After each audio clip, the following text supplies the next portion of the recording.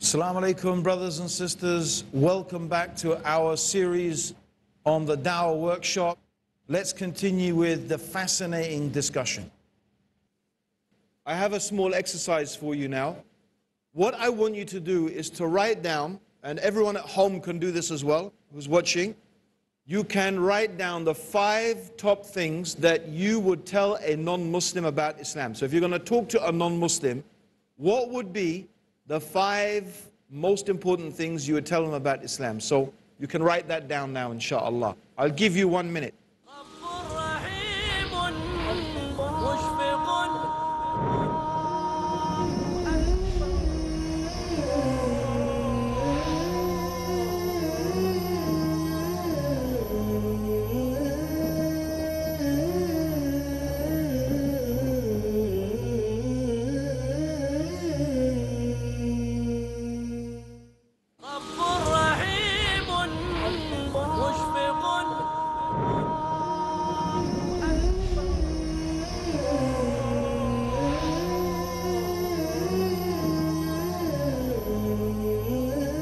Okay, everyone, you ready?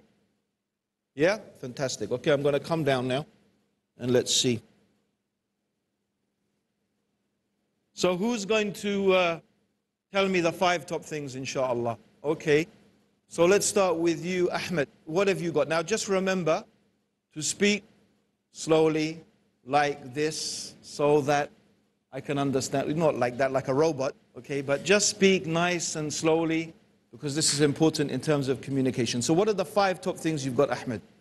First of all, I'll speak to him about the oneness of God, the most merciful. Excellent. Secondly, I'll tell him about Prophet Muhammad, peace be upon him. Excellent. That he was sent for the complete humankind and not only for the Muslims. Good. And third, Quran is the last revelation sent by God, not only for Muslims, for complete humankind, as well as for you. Excellent. And fourth, I would like to invite him to Islam and ask him to recite the kalima. And I'll tell him that inshallah, if you accept Islam, you'll be successful and for sure paradise is yours. Excellent. In the next life. Okay. And last, I'll tell him that Allah can forgive any sin if He wills, but shirk He will never forgive.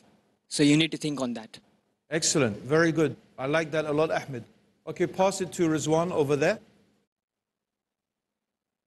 First of all, I'd like to explain to him the meaning of Islam.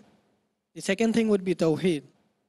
Okay, and the third thing would be the Risala of all the prophets. Fourth would be the Islam being the natural deen, the deen al-fitra of a human. And the fifth would be Islam being the only solution to the problems of the humanity, the laws and ethics. Okay, you said Tawheed. How would you explain Tawheed? What? I would explain that all the religions that came before taught us that there is only one God. Well, that's the original teaching of all religions. Of all religions. I like that a lot. The idea that the original teaching of all religions was the oneness of Allah and then it became corrupted. That's very nice. Okay, Muhammad Amir. Sorry, I'm going to miss you, brother. We're going to Muhammad Amir. What have you got for us, brother? Yes, first of all, I will introduce him about the creation and the creator. And that goes to Tawheed. And okay. Number 2, I will introduce him about the life of Muhammad sallallahu alaihi wasallam. And we'll discuss some other religious scriptures like Bible and Veds about what they say about the life of Muhammad sallallahu alaihi wasallam. Brother, you need to talk a little bit more slowly. You're talking too fast and your words are coming too fast. So, yeah, go on. And number 3, I will introduce him Quran as the constitution of life. Okay, that's and nice. Number 4, I will ask him a question. What's your concept about Akhirah, the day hereafter? And at last, I would like to remove some of his misconceptions. Okay. And at last, I will come to the point I would like to invite to him Islam. Okay, fine. Okay, so who have we got over here? Had their hand up. Okay, I think Shafiq had his hand up over there. So what have you got for us, Shafiq? The first and the foremost thing, which I will call him, is about Tawheed only. Okay. But I will ask him, according to you, what is the definition of the God? You're going to ask him, what do you... What, according to you, the definition of the God. So I can get an idea. Okay, good. Because even next one. Good. Okay, the second thing I will tell him regarding the Quran, the glorious Quran, why it is important. Why is the Quran important? Good. Okay, what's the next thing? The thing I will tell him about Islam, why Islam is different from other religions. Okay. For example, even every religion teach us good, Yes. to do good deeds and all this. Why? But That's why very nice. You see, every religion teaches you about good. So this is a big question people have. Why is Islam different? Excellent. Yes. Okay, and we'll come to my fourth question, that I will ask him about the hereafter. Okay. What you are going to, what Yeah, is your okay. concept about hereafter? Good. Next. We'll tell him about the day of judgment. Day of judgment. Where is the true justice will be carried out. Excellent. Good. Okay, let's pass it to Sadiq. What have you got for us? Yes, I'll ask from the purpose of life. The purpose of life. Good. Like, is life just a game, Or is life just a game? or is there any purpose of life? Is there a purpose? Okay, good. So it's, And yes. the second point, I'll ask about the Tawheed. I'll Explain to him about the Tawheed Yes. and Risala and Akhirat. Okay. The 3 points. That's three which I- things. Tawheed, Risala, and Akhirah. So you got 4 now. Yes. One more. And the last and the final, your salvation lies only in Islam. Your salvation only lies in Islam. Okay, so mashallah, so far pretty much the same type of things. Excellent. So Salim, what have you got for us, inshallah? They've covered almost everything. What I've written That's is fine. Tawheed. You can say, well, okay, Tawheed, how will you approach the subject of Tawheed? Because we have a different approach. So Rizwan, his approach was from the angle, it's the original belief of all religions, then they were corrupted. So what's your approach? The same or a different approach to explain Tawheed? Oneness of Allah, that the Creator is different from the creation. Okay, So good. the attributes are different. So similar to what Muhammad Amir mentioned similarly, the difference between the creation and the Creator. Excellent. Then I'll talk about the last message from Yes. the Creator, that is the Quran. Yes. And then the last prophet, Prophet Muhammad sallallahu ta'ala alayhi wasallam. Sallallahu alayhi wasallam. And then the resurrection, Okay. Akhirat, and the end, the judgment day, where you will be judged for your good and bad deeds. Okay. That's fantastic. Now, brothers and sisters listening at home or wherever you may be, it may be a bit disappointing because a lot of what you're going to learn in this course is not new to you at all. Now, you may be a bit disappointed because maybe you're hoping to learn something very new and exciting. But actually, from another angle, this is also very exciting. The fact is that most of you don't actually really need to learn a lot in order to know how to give da'wah, because we've seen from the brothers here that every single one of you, mashallah, I believe has mentioned the most important and essential ingredients for how to give da'wah. If we can talk about these things, alhamdulillah, our da'wah, inshallah ta'ala, is going to be very, very successful. So this is the beautiful thing about this course, is that it's not really about teaching you something new. What's it about? It's organizing the information that most of you already have and giving you a system through which you can deliver that information most effectively. Okay, so alhamdulillah, we've had the basic ingredients. Most of you have mentioned a Tawheed. You've mentioned prophethood, the Quran, the Akhirah. What is Islam? What does it mean? MashaAllah, you've included within that an invitation mentioning of the paradise, the hellfire. And has anyone got anything else they would like to mention? Yes. Brother Asr. Sure. Asher. Okay. Okay, I think most of the points have been covered. So I'm just saying those points which have not been covered. Okay. So it is jihad. I would love to, explain him jihad. That was the real meaning of jihad. Okay. That's shown in a TV that it's terrorism. It's not Okay. jihad. Okay, we get the idea. So, okay, I think that, to be fair, Muhammad Amir did say, I would like to clarify some misconceptions. So this is a particular thing now that you want to discuss with the non-Muslim. Okay, go on, that's fine. And I think it is about the Prophet Isa. Okay, I presume that's if you're talking to a Christian. Many. If you're talking to a Hindu, actually, you need many to... Hindus and Christians, Yes. had that misconception that Jesus is Son of God. Okay. So you I would like to explain about Jesus. specifically about Jesus being the Son of God. That's very interesting. That's very interesting. So that's part of Tawheed, but you're saying now there's a very specific dimension there that you would like to discuss. Okay, that's fantastic. Has anyone got anything else? Not the brothers who have put their hands up before. So yes, go ahead. Your name, brother? Abu Bakr. Yes. Yes, brother. Inshallah, I will explain him about the Tawheed, Risala, and Akhirah. You explain about, okay, Tawheed, Akhirah, Risala as well. But something new. Yes. And my approach will be through the true concept of God, not what he keeps in mind. And the new thing I will discuss him about the Day of Judgment. Why there is no deed in the world we can say to be wrong if there is no Day of Judgment and the justice for all. And lastly, I will discuss about the Islam and human rights. Islam and human rights, Islam women's and human rights, right. Yeah. women's rights, animal rights, etc. Okay, Abu Bakr, fine.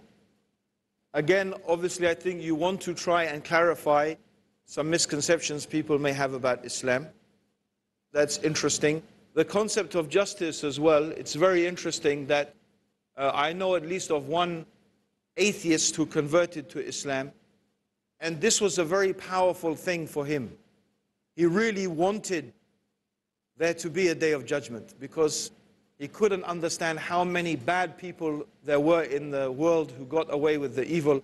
So although he didn't believe in God, he liked the idea that there was a day of judgment. So that can appeal to a lot of people. Yes.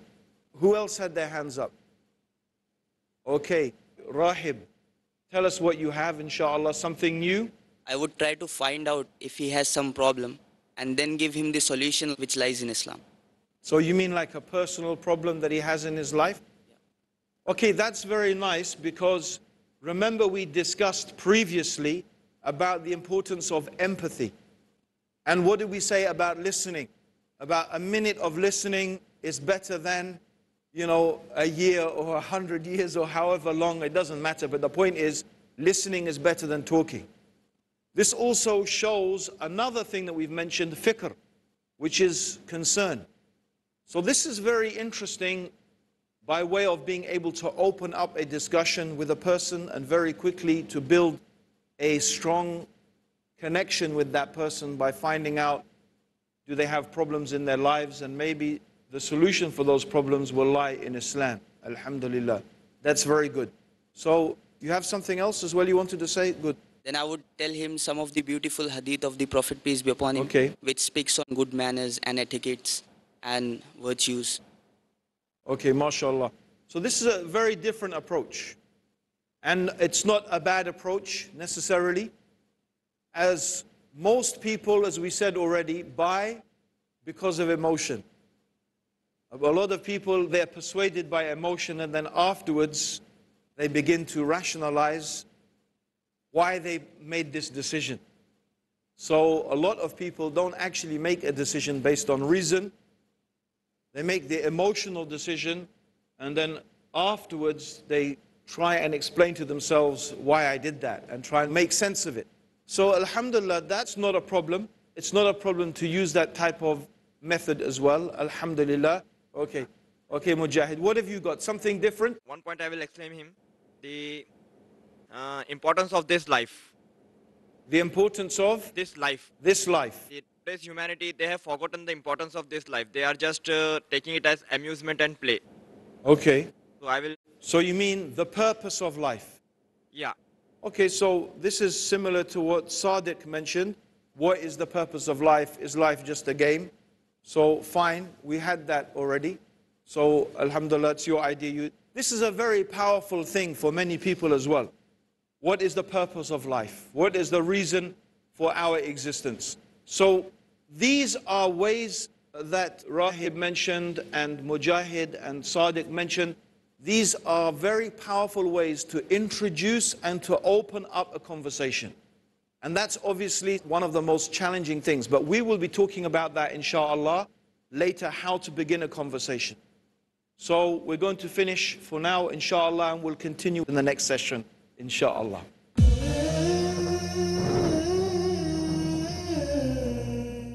Osama El-Shami. How can we get our children ready for the month of Ramadan? Sharing the stories of what the Muslims have been through in the past, in particular the first generation. Nazir Irfan Al-Mujahid. Make this Ramadan very special to them. Your taqwa, your righteousness, your goodness. I want you to tell me about your experiences from the very first Ramadan that you experienced as a new Muslim. The first Ramadan I experienced was amazing. Umar Debua. When I embraced Islam, it was like I was prepared. You know, Allah prepared me for something that I had no idea. It was an amazing experience. Beautiful. My dear brothers and sisters in Islam, welcome to our program, The Straight Path. Build your character on the path of the Quran and Sunnah in The Straight Path. Every Wednesday and Saturday at 3 p.m. and repeat telecast at 1 a.m. Saudi Arabia on Peace TV.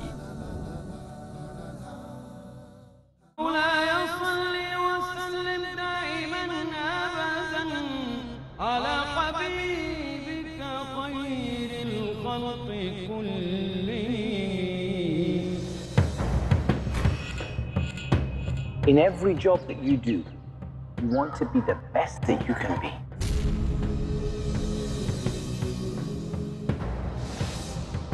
To be the best that you can be, you have to follow the example of the best that ever were.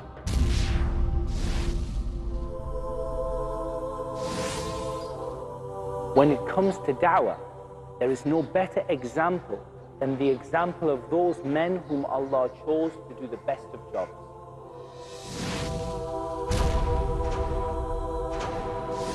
His noble prophets and messengers.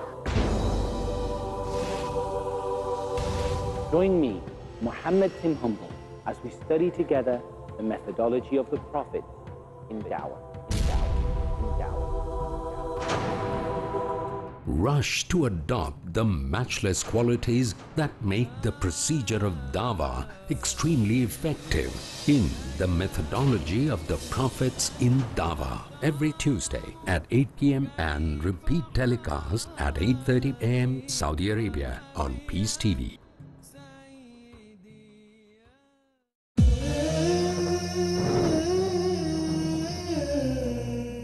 Okay, brothers, Assalamu alaikum wa rahmatullahi wa barakatuh. MashaAllah, welcome back. Now, we have developed something that we call Go Rap. Doesn't mean I'm going to teach you all to become rappers now. No. Go Rap stands for something. Okay? It stands for, the G stands for God. Actually, it stands for the existence of God. That's the first thing. How do we know that there is a creator of this universe? That's the first thing. The O stands for oneness. But actually, not only oneness, the oneness and uniqueness of God. Not only is there one God, but very importantly, that God is unique and different from the creation. This is what you already said. Two of you already said that. Essential. Everything you said already, mashallah, we'll find more or less is going to be contained in this Go Rap. Then the next thing we want to do is to show them that we need revelation, we need guidance from God. So the R stands for revelation. Under this, we are showing that why do we need revelation? Why do we need God to give us guidance? This one unique God. Why should God give us guidance? And how do we know that the Quran is that guidance from God? Yes? The A stands for and. So don't worry about that, it's just and. And the P stands for prophethood. So this is to tell them something about Prophet Muhammad. And how can we know that he truly is what he claimed to be, a messenger of God? And then after that, we introduce them to the concept of Islam, a few details about Islam, and we invite them to take the Shahada. So you could call it Go Raps with an S at the end, but we just call it, for the core bit, we call it Go Rap.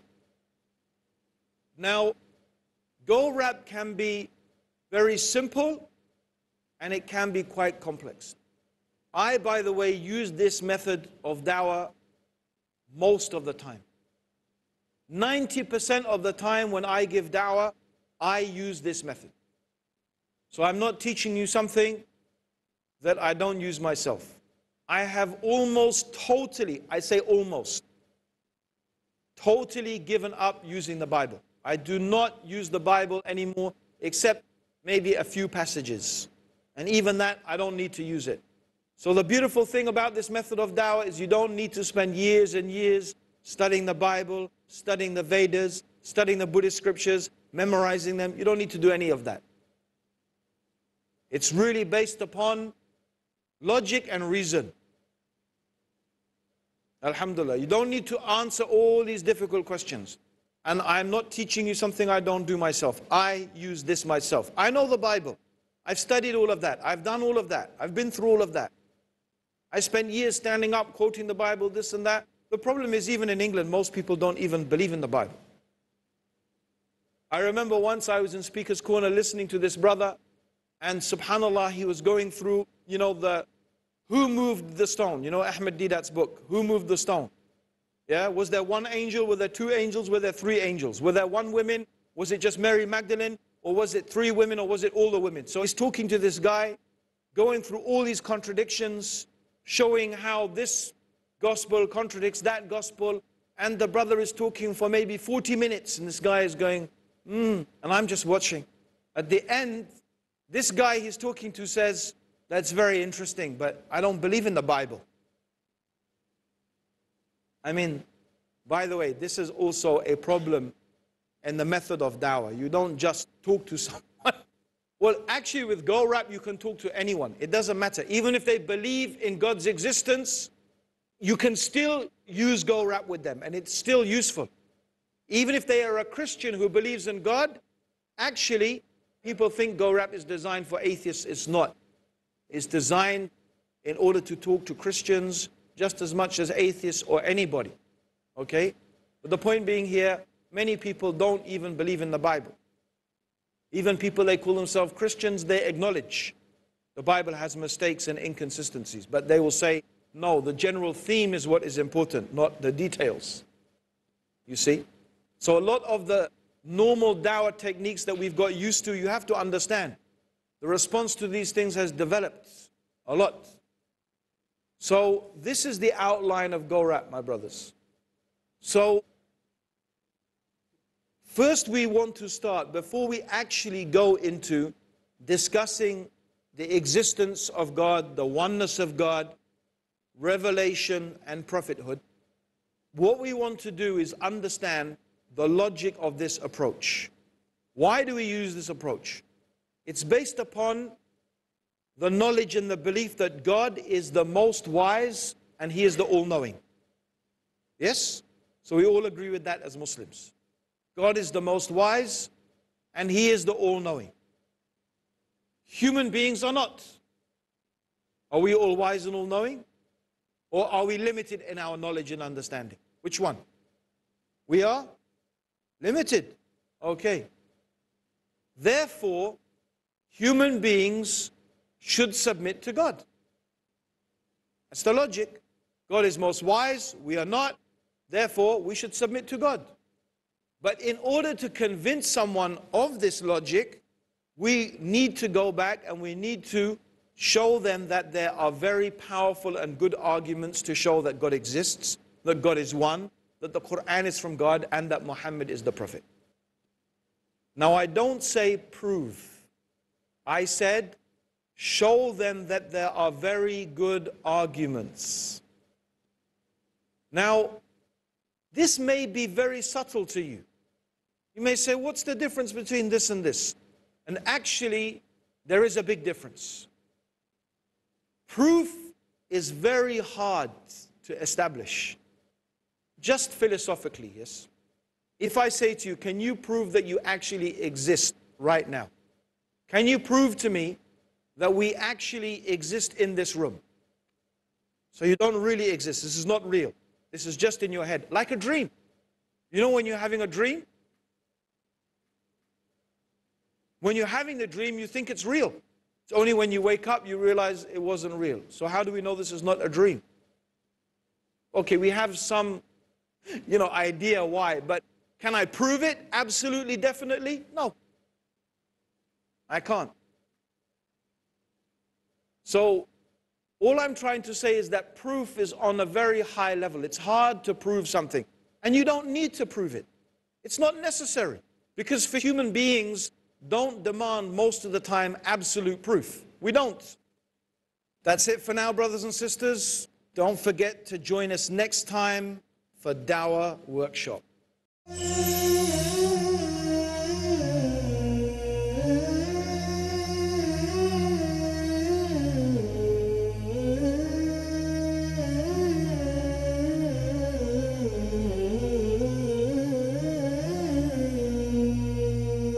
رب رحيم